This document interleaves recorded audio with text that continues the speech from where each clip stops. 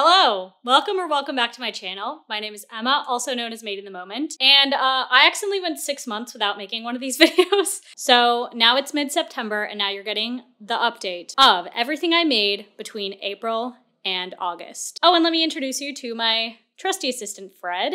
I'll be talking about him more later. Before I get into it, here's a quick word from our sponsor. One thing I love to do is lay on my couch and scroll on my phone and look at things on my phone and stare at my screen for hours and hours and hours a day. And while it might look like I'm being lazy and not working, I'm actually sitting here updating my Universe website on my phone.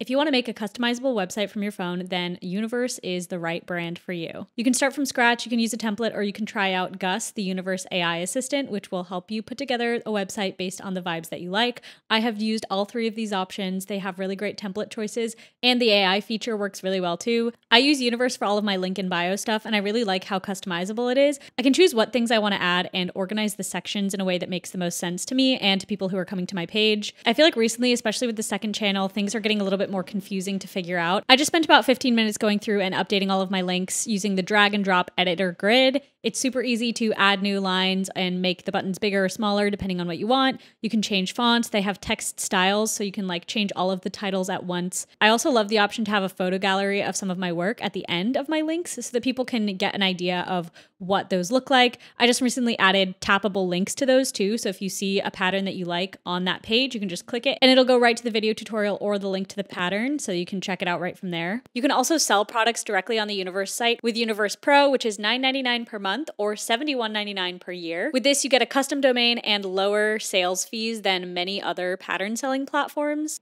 A couple weeks ago, I made this website as a tribute to me and my best friend Jada, and the AI wrote all of the text. Since my last video, Jada and I got a few compliments sent in, so I want to read some of my favorites to you. You guys look like the really nice, cool people you want to approach and say hi to in public, but you're scared because they're so cool. And then the other one, you're both, plus Grace, just sublime. If you want to check out Universe for yourself, tap the link in my bio to join over 1 million other creators that are using the site. Thank you to Universe for sponsoring this portion of today's video, and let's get back into it. So the first thing I made is something that I don't have anymore, but it is my Knit on Fire sweater. I made this for an art trade with Zayu Studio, who made me a really cool rug and this rug tufted mirror in exchange for the On Fire sweater. You should definitely go follow her if you like tufted rugs. There's a reason why I don't usually do art trades, and it's because I just am not good at finishing projects on a timeline. It just makes me so stressed out, and then I can't knit. This one's so cool. People have been asking for a pattern for it, and maybe I'll write one. Maybe, or I'll make you guys wait for a long time. I don't know. This one's gonna be tricky. I think it's gonna have to be graded because of the flame charts. And I want to figure out a way to make it a little bit easier to make because this one just took me so long. The way the color work is designed is very complicated. So it'll be on the list. It is on the list, I know. But I also have some other pattern related projects that I have to work on first. So that is perpetually chilling on the back burner. We'll get to it one day, I promise. But in the meantime, you can make the crochet version. And I'm actually working on a flame sweater right now because I don't have any currently. I always make them and then people buy them. But this one I'm keeping for myself. You guys can't have it. The next thing I made is this cowboy hat tapestry.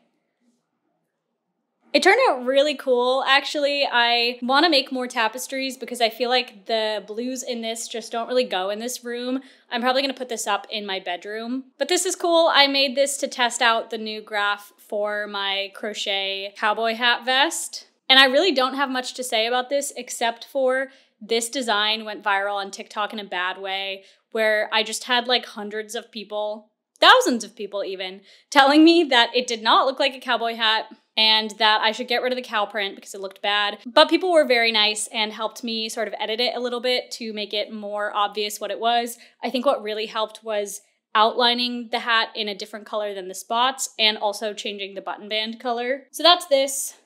It was a super quick project. This is why I need to make more tapestries because it's just the front, you know, instead of having to make the front of the vest and the back of the vest or the sweater or whatever. Most of the ends are weaved in, but for a tapestry, I feel like that's pretty good. The fact that I even weaved in most of them is great. I think I could have done a better job mounting it on this dowel, but this was the first time I ever mounted anything. The next thing I finished is my Stop Effing Up the Earth tank. This is the front side of it, and this is the back. I'm so happy with how this one turned out. You may have heard me talk about this before, but this design with the globe and the text on it was actually my very first crochet pattern released as a tote bag.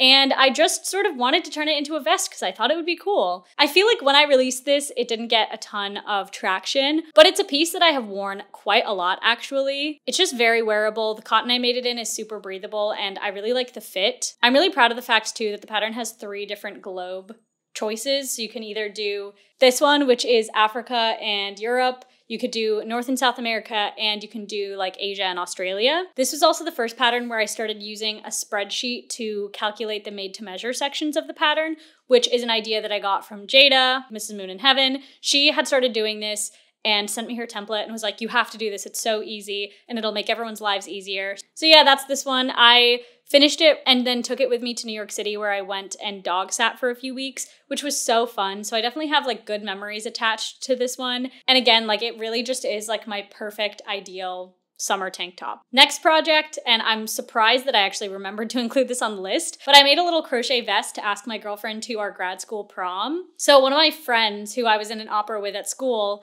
was the head of the like prom planning committee. They did a contest for promposals and the winner got a gift card to this ice cream place in Boston that I like. And my girlfriend loves jellycats, so I bought her this bunny jellycat and then crocheted a little vest that said prom on it. The vest turned out pretty cute. A few criticisms that I have for it is that I should have used a bigger contrasting yarn between the letters and the background. And then also, I had never made clothing for a jellycat before because why would I have? And I forgot that jellycats don't have shoulders, and so the vest fit weird when I put it on. Next thing I finished in May is the John Elliot Knits tapestry, the Go Knit Yourself tapestry. This one I have, it's up on my wall. So I was a tester for this, and I almost didn't finish because I ran out of yarn. And then I was having like wrist pain, so I wasn't working on it very much, but I did finish in time. John Elliot is a great pattern designer to test for. And this was actually my first double knitting project that I finished.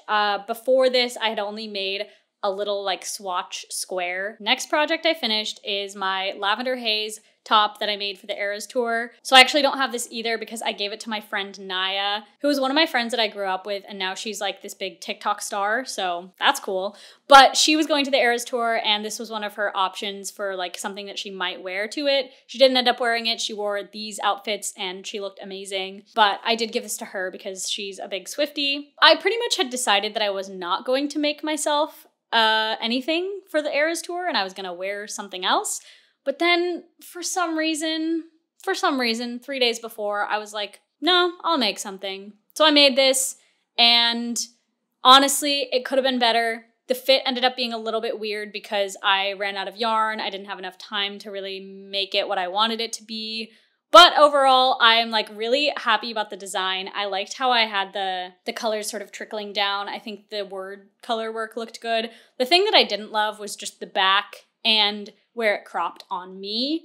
I think it looks great on Naya and it would look great on someone else other than me. That experience made me realize why I shouldn't knit things for big events because it made me so stressed. It was fine, it was cute, but I could have worn something else and would have still had a good time at the concert and before and after and everything. And I should say, I did not spend $10,000 on a ticket. My seats were fine, like they were quite good. I could see the whole stage mostly, but it was sort of a side angle. Next thing I finished was this brown button-up. This is something that I finished while I was in New York and also have fun memories from it. I'm gonna sweat so much right now. I made this because I wanted something that was like a little bit more neutral. I've been like wearing a lot of neutrals recently. I do love color and I love wearing color, but the past couple months, I've just like really been gravitating towards much more neutral things. And I made this with some alpaca yarn that I got from eBay a couple years ago, and I've used it for a few different things now. There's just so much of it that I've been still using it, and I still have some left. I was gonna make matching shorts to match with this button up, but I just haven't gotten around to it. So I might actually make a matching tank top instead so that I can wear that a little bit more easily. I feel like the yarn is just a little too thin for shorts. But yeah, here it is. I like the buttons. So happy with the fit. Like really nice, relaxed, kind of oversized a little bit, but like in a way that fits me fit. And I've been wearing this one quite a lot. I actually really like how it looks now that I have blonde hair too. Moving on to June, the first project I finished is this over-the-shoulder boulder holder. For the 1-year anniversary of releasing the pattern, I wanted to make a free video tutorial version of it, which is available on my YouTube if you want to follow it. I made this. Basically, it's just a better version of the pattern I made the year before, and I added bra clasps to it. The reason that I didn't wear some of my other bralettes as much was because if I tried to wear it underneath a shirt, there was like a tie at the back that sort of made a bump, and I didn't like it. But this one, the fit of it just turned out amazing. There's the bra clasp. And I used yarn from Arcanefibreworks for this one that they so kindly gifted me. I really like this colorway. Like, it's color, but it's sort of neutral to me as well. Love to see that. This one I have worn quite a bit. It was like a big layering piece for me in the summer. Whenever I talk about this, I get people that make comments about like, oh, well, I wish I could wear that, but my boulders are too big, so they would never hold up with crochet. And personally, while I don't have big boulders, this was tested on people with boulders of all sizes, and it did work for them. My pattern also has some suggestions for how to make it even better for bigger boulders. I like the over-the-shoulder straps, but some of my testers opted for halter straps. And I do think that the bra clasp makes it better, just kind of helps keep the tension nice and even. The next project I finished in June was this blue mesh button-up. I made this with yarn that I thrifted. I thrifted all this yarn, and I used almost like 100% of it. I really like how this one turned out, and I took this with me on a lot of trips over the summer, so I feel like it has a lot of good memories attached to it. My one complaint about it is that I did not consider how much this stitch would stretch, and so it ended up being a little bit too big for me after I washed and blocked it and all of that stuff. So probably at some point I will try and find this another home, but for now I'm keeping it because I can still wear it even though it's a little bit big. I wanted to make it oversized, but the way the mesh stitch stretches, it just like sort of gets a little bit too baggy around the like butt area, but it still works like tucked in and like the shoulder parts fit me. But I am writing a pattern for this. I promise. And for the pattern, I had one of my friends, Taylor, model for me. And here are some of the pictures. They turned out so well. You should follow Taylor on Instagram if you like what you see. Their model, he just moved to New York City, and he makes really cool like men's fashion content, which I love to see. This is one of my favorite outfits that he has put together recently. But yeah, really like this one. I worked on this one a lot while I was hanging out with Jada and Grace in New York City, which was so much fun. We have a good time together. The next thing I made is the goose vest. So this was a commission for Ashley Norton, who is one of my favorite like deep dive commentary channels.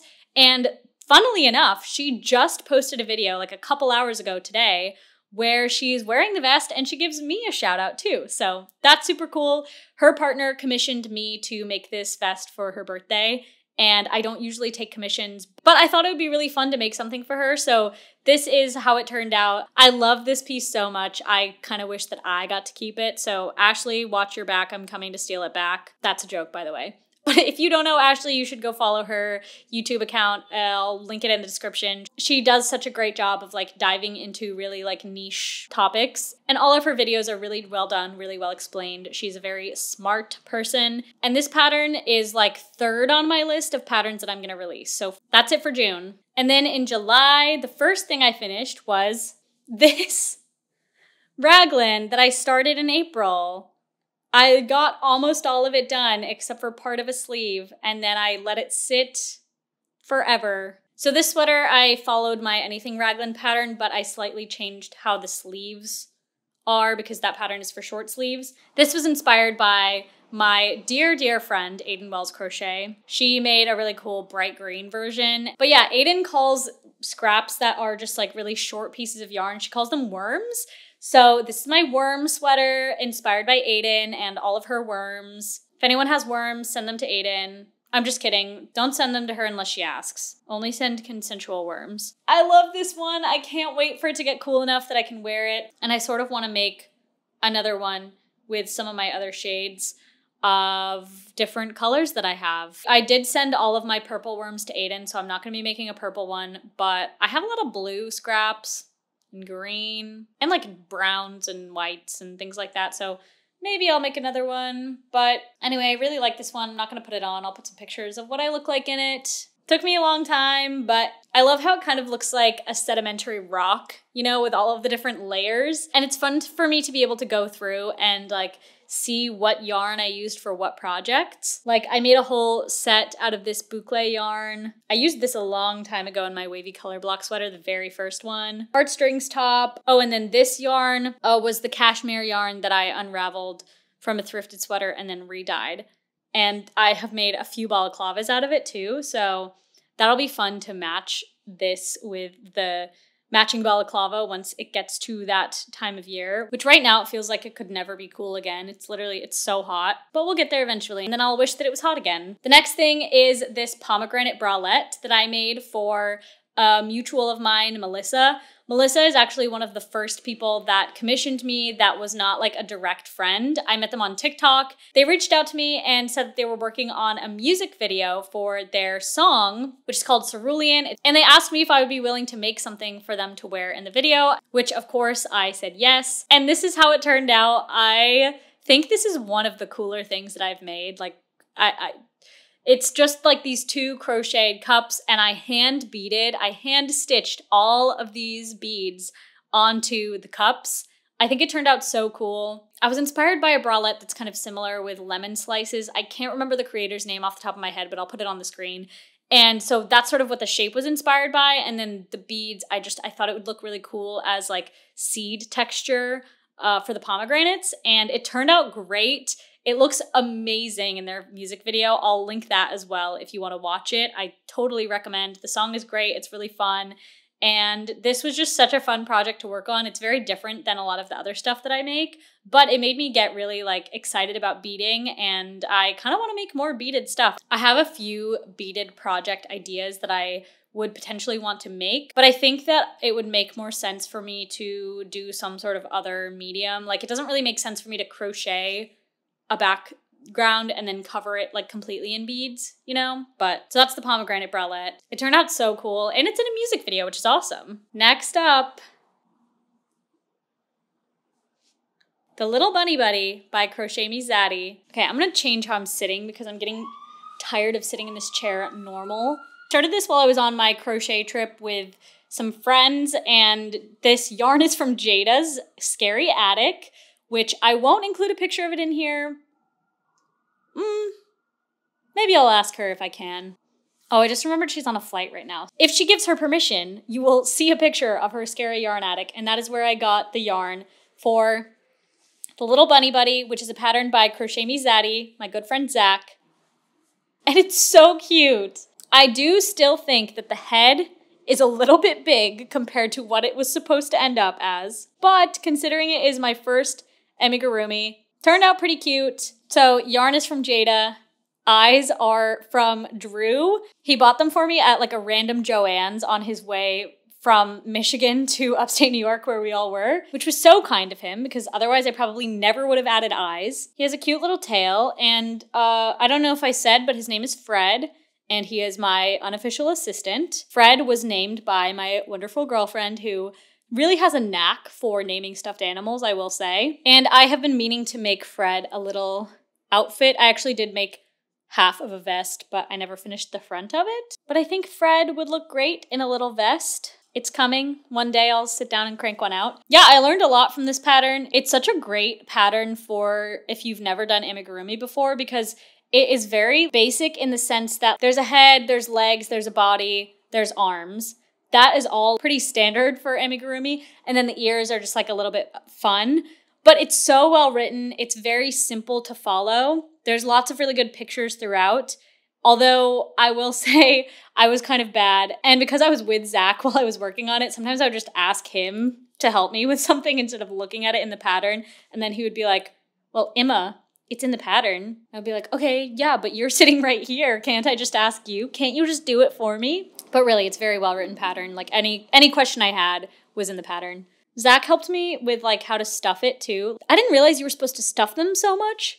This thing is so solid. And apparently the stuffing like settles a little bit over time. Here he is. I love him. He's like a little funny looking, but in such a fun way. So that's it for July, actually. Now we're moving on to August. First thing I finished in August was these little,